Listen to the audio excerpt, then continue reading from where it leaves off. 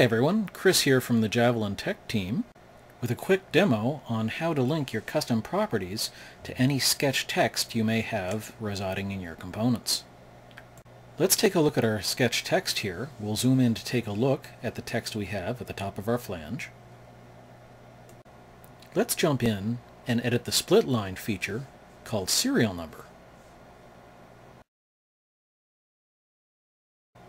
Specifically, we're going to edit the sketch that holds the sketch text for the serial number feature. In order to link my sketch text to the custom property in my component, I'm going to use the Link to Property button. This will allow me access to the Link to Property dialog, for which I can then verify the file properties of my part, taking a look at the part number here, and adjusting its value to be appropriate.